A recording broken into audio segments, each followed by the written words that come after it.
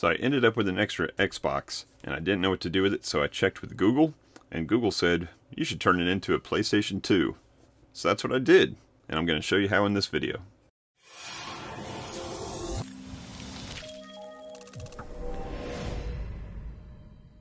Hey everybody, it's Chris from Family Geekery, and this video we're going to be taking a look at this Xbox here, which I have turned into an emulator machine, basically to play some PlayStation 2 games, plus some other stuff. So let's talk about how we got here. So I had a gaming computer for sale locally here, and I had a young man that was interested in getting one because he wanted to graduate from console gaming to PC gaming, and he just didn't have enough money to make that happen, so he asked if he could trade this in as a partial trade towards the computer, and I really didn't need it. I've already got an Xbox. I've got actually one of these upstairs that we have on the family TV. I've got a Series X in my office to play some games on, so I really didn't need it, but I thought, let's go ahead and help this guy out, get him into a gaming machine, and we'll find some use for this thing. So like I said in the intro, I Googled, what do you do with an extra Xbox Series X? And I found some guides on how to turn it into a pretty decent emulation machine. And I've got plenty of emulation machines around here, from small computers to handhelds to just all kinds of things, Raspberry Pis, mini PCs, basically everything. If you've watched my channel, you'll see some of the stuff that I've been working on over the years. But I thought, hey, I've never turned one of these into it, so let's go ahead and try that out. So to get this going, you're obviously going to need an Xbox of some sort. Now this Xbox Series S is just what I happen to have extra here. You could do the same exact steps that we're going to talk about for a Series X, and you could actually do the same thing for an Xbox One. There are a couple differences, but you can get there. Obviously, performance differences. The Xbox One is going to be a little bit slower than the Series S. The Series S is going to be a little bit slower than the Series X. So kind of keep that in mind. But from everything I read, it said that a PlayStation 2 game should run just fine on this. And I'll tell you what, loaded up some Marvel Ultimate Alliance. It's been a while since I've played that, and it's playing great, so it works just fine. So obviously you're going to need an Xbox of some sort. You're going to need an external drive. I just happen to have this Xbox branded Seagate removable drive here. You could do the same thing with a thumb drive or something like this, you know, an NVMe drive. You can use just about anything. But that's what you're going to store your games on. And then you're going to need, obviously, some games. I've got a pretty decent collection of PlayStation 2 games, and currently don't have any PlayStation 2s hooked up to my TVs in the house. So this was a good little exercise to see if I could, you know, hook up something more modern to a TV and be able to play this. Now, we are going to be able to use this for other things also. We can still use it as a regular Xbox. We can use it for other emulation. In this case, I'm just going to be showing you how to get it all set up, and then once you get it set up, you can add whatever you want to it. And besides all the obvious things that you're going to need physically to get this done, you're also going to need to sign up for the Microsoft development account, which is going to allow you to install the dev kit onto this Xbox, and that's what's going to allow you to unlock putting different types of softwares on there. Now, signing up for the dev account does cost $15 currently, and you do have to have a credit card or debit card to do so. But once you sign that up, then you're all set to go. You're going to add this to your dev kit account, and then it's going to be as easy as just installing a couple of things and getting it all set up. Now, as far as how much time this takes, it's not something that's super easy, and it's not something that's super hard. So it's just, as long as you can follow some directions, you're going to get it done. It's just, there is a lot of steps going back and forth between a computer, which is another thing that I forgot to tell you. Yes, you're going to need a computer.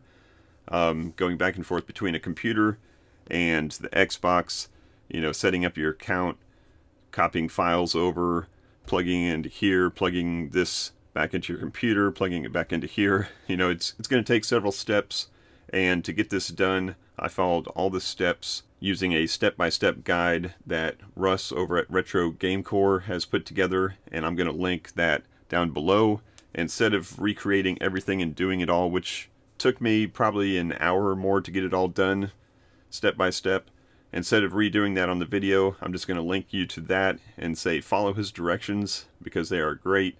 They are comprehensive and they will get you to this point. So basically in this video, I'm going to tell you how to get to those instructions. I'll give you some tips on some things that I learned along the way, and then I'm going to show you what I got finished here.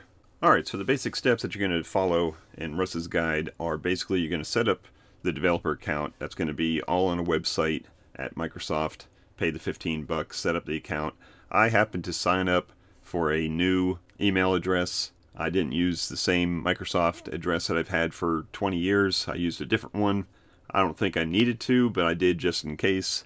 So you got to make that decision on your own.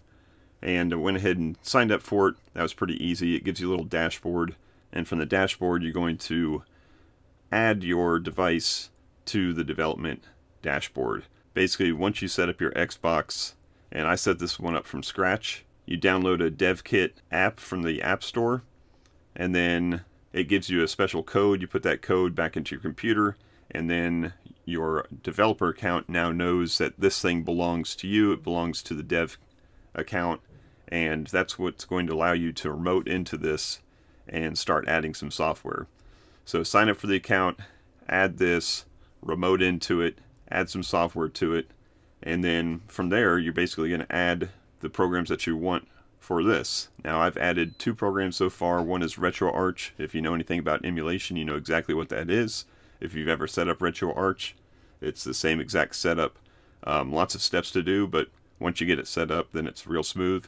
And then for PlayStation 2, there's a program called XBSX2, and that's basically the PlayStation 2 emulator. For most of your earlier consoles, you're just going to use Retroarch and have the right cores, and Russ's guide has all the suggested cores that you would use for each of those different consoles, and then he has a list of separate emulators that you would use for dedicated systems like the PlayStation 2 and maybe Dolphin emulator for your Nintendo products. So let's go ahead and back out of this game real quick, and I'll show you that this is a program here. This is the Xbox, or the XBSX 2.0, and this is going to be the PlayStation 2 emulator. Now to get this game on here, when we see the game list, I did a rip of this disc. Now Russ has a guide on how to rip this disc in a computer. Now that's assuming that you got a computer still that's got a DVD drive in it, and my PC does not have a DVD drive in it. I've probably got an old laptop around here somewhere that did, but I grabbed an old MacBook, actually a MacBook Pro, like a 2010 MacBook Pro, and if you've seen any of my other videos on the channel here, you know that I do a lot of work on old MacBooks. So I grabbed one of those, threw this in there, didn't even have to download any software. I just used the disk utility, made an image of it, renamed it into an ISO, and then just copied that onto this drive in the correct directory, and boom, here it is.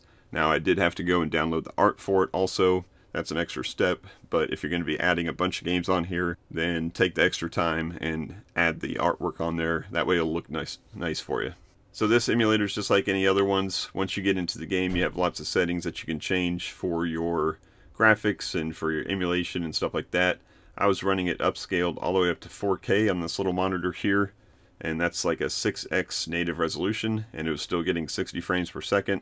I guess that's going to probably depend on the game itself, but even at 1080p, like a 3x native resolution, it still looks great. And then besides the XBSX2, we also have Retroarch. And like I said, if you know anything about Retroarch, you know you're going to load some cores, you're going to load some games, and you're just going to jump into your favorite game and have some fun. So this video really serves as just an introduction to the concept of using an Xbox as an emulator, setting it up for your favorite games.